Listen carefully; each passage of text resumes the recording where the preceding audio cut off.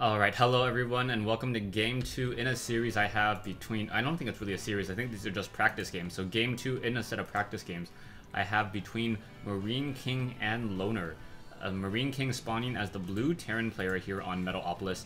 Meanwhile, we have Loner spawning as the red Terran player. Hopefully I will be able to keep track and distinguish him away from Fever, as I tend to sometimes read the little name right there, and I just actually accidentally say Fever. So we now have Loner currently sitting on a supply depot. Both players doing the standard build orders so far.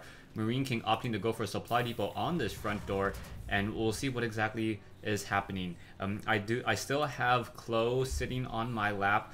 She seems to have calmed down as soon as I started talking, so maybe she just likes the sound of my voice, or maybe she likes to watch Stevie the SCV constantly just mine more minerals. Both players should be getting a barracks up in just a moment. A barracks being placed down over here, and you can tell by the positioning on this barracks that MarineKing really wants to either put down an early reactor or an early tech lab. Both choices, or both options, viable. We'll see what exactly the strategy will be. We now see a refinery being placed down. Oh, sorry, I startled my daughter. A refinery now coming in from Loner first, and no refinery yet coming in from MarineKing. So I may have to take that back. Maybe he doesn't want to go for an add-on at all, as all add-ons take some sort of gas, and he may be going for a fast expansion. And by the looks of it, he probably is going to go for a fast expansion since he's not mining any gas at all. He will be upgrading to an orbital command, now training up some Marines. SCV now coming in, and quickly Loner is going to come in here and see exactly what he wants to see. Sees that there is no gas down, and knows that the only unit that his opponent can really train at this time are a bunch of Marines. We'll see if Loner tries to go for a factory of his own, and with the factory of his own, he will be able to get Hellions, and those Hellions are going to be able to deal a lot of damage. We can see now going into a double gas.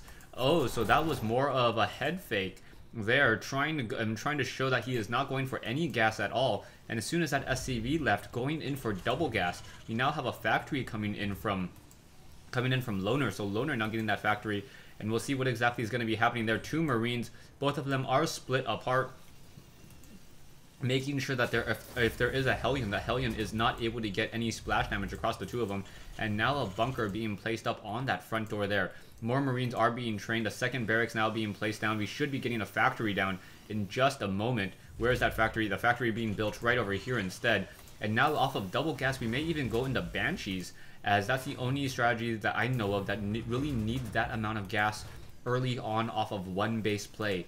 Bunker will be completed in just a moment. There are a lot of Marines guarding this position here. We now see a reactor being built here.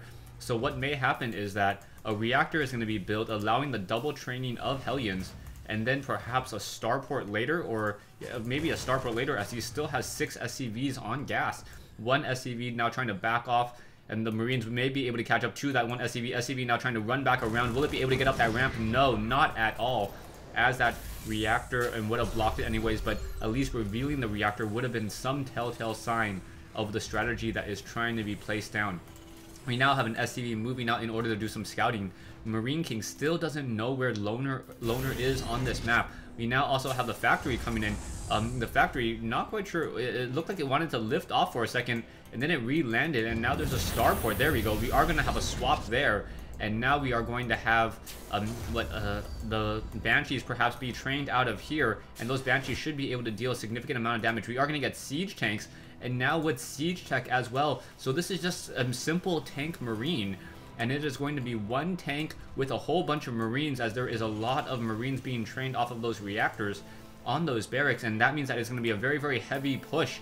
And there is currently one Banshee being trained, and now I believe that MarineKing needs to start saving up much of his energy. No, now he's also calling down additional mules, so I don't know how he's going to be able to break that front door ramp, as there are 4 Marines right there. We also see finally a Banshee being trained, siege tank with siege tech as well, and now out moves this army of Marines and siege tanks. No upgrades at all on any of those units. You can see siege tech is nearing completion, siege tank, and now currently supply lock. So MarineKing needs to get some more units there, as one Marine or one SCV is trying to run around that corner. A second bunker is going to be placed down, and bless you to my daughter, as a triple sneeze. Okay, so she is my daughter.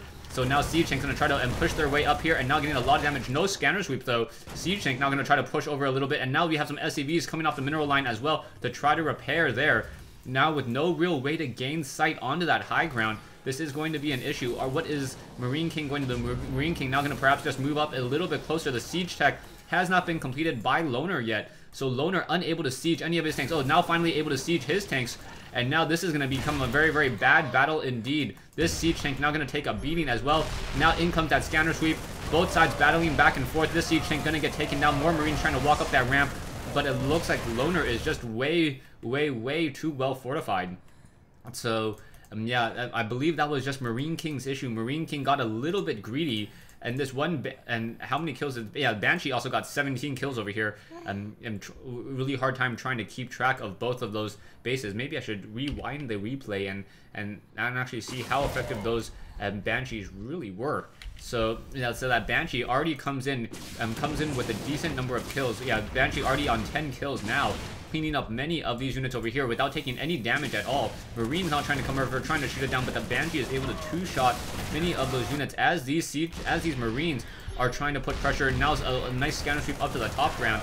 But yeah, that Banshee is pretty much unchallenged in the air and already up to 17 kills.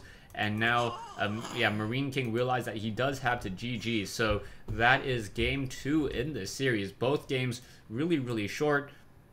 One Banshee able to clean up multiple SCVs and some Marines as well. MarineKing not using that scanner sweep, or using that scanner sweep a little bit too early on some additional mules. And by using it on those mules, he was not able to scanner sweep this high ground and try to blast away at these bunkers. Thanks for watching. Thanks for listening. I hope you guys enjoyed this 1v1 replay between MarineKing and Loner here on Metalopolis.